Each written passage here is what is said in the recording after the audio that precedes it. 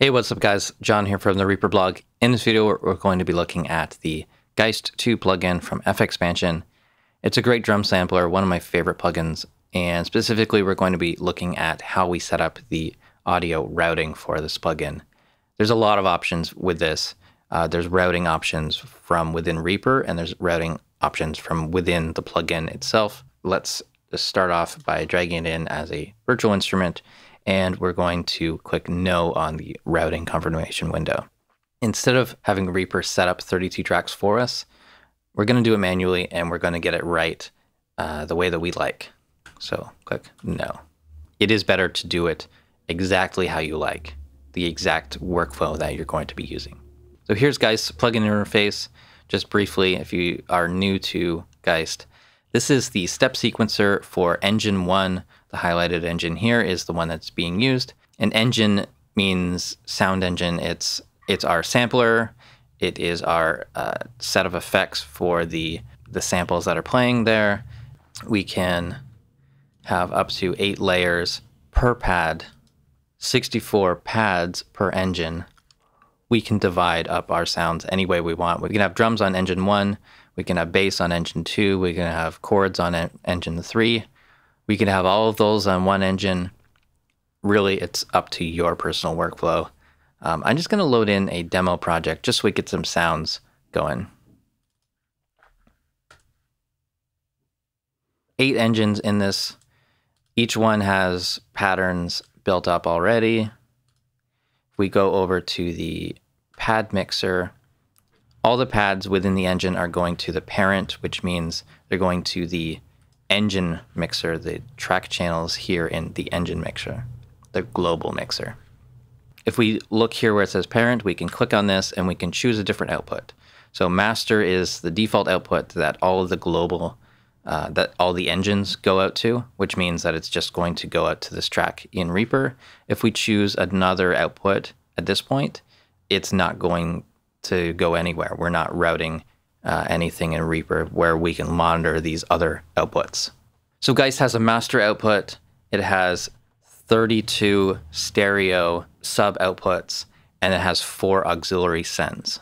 Each pad can go to those auxiliary sends, and we can use those auxiliary sends for reverbs and delays, parallel compression, anything we want, any effects that we want in parallel, and we want to share throughout all the engines, all the pads. We can use those sends. Let's say we have a kick drum on pad 1 and we want to send it to a reverb. We would just click on the sends button in Geist Mixer and then turn up the send by dragging. Simple as that. And when we do that, it ends up over here coming up on this output. And again, that's routed to the master. So we're going to have to set up quite a bit of stuff manually, but it'll be worth it in the end. Okay, so now in Reaper, we need to set up this track so that it has more than just a stereo output. I'm going to click on the routing button and go to track channels and change this to, we can do 24 here. It should be more than enough. Okay, so now it's up to you whether you want to route individual pads for an engine or you want to route your engines to Reaper.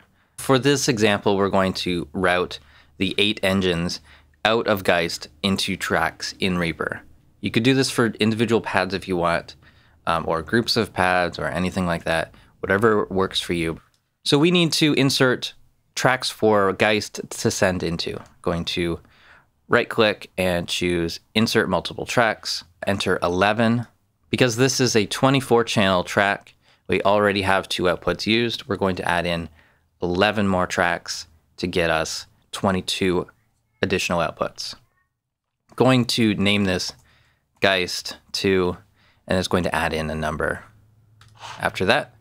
So we have tracks Geist2 number 1 up to Geist2 number 11. Okay, so we're going to open up the routing window for Geist master track, and we're going to set up new sends to all other tracks. So we can use this option here, add sends to all tracks. Now that's going to send from this track into each one of these tracks. By default, they have the correct settings, except for the track channels. The output channels of this track need to be assigned manually. And that's a tedious, annoying part. But once again, we set this up once and it's right. It's set it at 0 dB or unity gain, and it's a pre-fader send.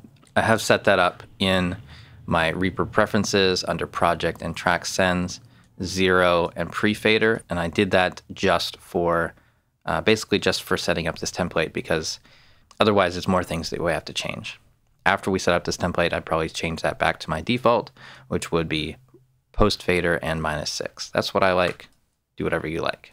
Okay, so the first output is going to be 3 and 4. So this track's output 3 and 4 goes to Geist sub output number 1. And it is very easy to go through this and make a mistake and miss one. So be very careful here. Not that it's the end of the world if you get it wrong, but you might have to start over, and it takes even longer.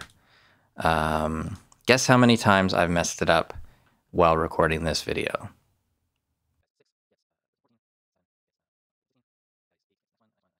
And finally, Geist 11 gets the last set of outputs, 23 and 24. So now back to Geist. If we don't assign any outputs in the pad mixer, it by default goes to the parent, which goes to the global mixer section, and it goes to whatever engine it is. Again, if we don't assign anything different, it's going to the master track. So this track here is whatever we don't route within Geist. It's just going to get those tracks by default. And that means everything is going out this track right now.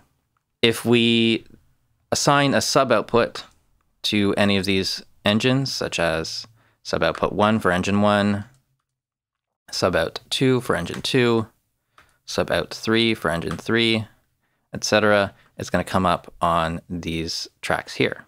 So let's hit play.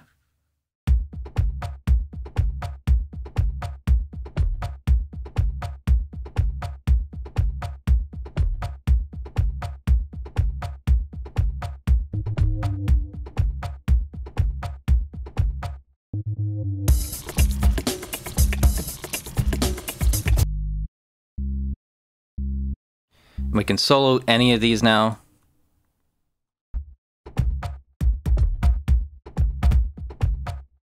We just have to go through and finish the routing, and we are done. We'll do sub output 9 for the auxiliary outputs, 9, 10, and 11. We could have these going to the master, or we could have them as individual outputs. Just for this demo, let's do, so this is Geist 2, aux 1, aux 2. Again, you can have up to 64 outputs, so you can really customize this, get it exactly how you want, as simple or complicated as you need. And now we're going to save this as a template and save all of this time the next time we want to use Geist. So one more track to make a folder. I'm just going to name this one plugin. This will be our folder track. Let's move it up to the first. And now we just click on this folder button. That routes all of these individual tracks and the master track through this track. And now this one can be muted. All those tracks will turn off. We won't hear anything from Geist. We can add effects to this as a whole. We could, of course, route into other tracks for reverbs. Inside Reaper, we can add in effects on any of these engine outputs, all that kind of stuff. So let's say this is our template that we want to save. I'm going to right click on the track, the folder track, save tracks as template. I'm going to put it into my instruments folder, and we'll call this Geist 2 and I don't know, template. So now we have everything set up, and we can delete all the tracks, go to insert tracks from template, instruments, and choose our Geist 2, where is it? Geist 2 template. That's the one we just made. Click on that. Everything comes up. We've got our plugin. That song is still loaded, and all the routing is still there. Yep, all the routing's still there. Hit play. Everything's how we left it. Works perfectly. So once again, set this up the way you like, the way that you work. If you only use one engine, you can go ahead and just set up your different pad outputs for that engine. Maybe give yourself 4 more tracks for the auxiliary outputs. You can even set this up with your favorite sets of samples already loaded. Save yourself a lot of time when you just want to be creative. You don't want to worry about track routing or anything like that. Basically hit record and start playing. So that's it for this video. I hope you've enjoyed it. I hope you've learned something. Thanks so much for watching. Please subscribe to the channel if you haven't already. Follow me on Facebook and Twitter. Support the Reaper blog through Patreon. And visit reaperblog.net for a lot more tutorials.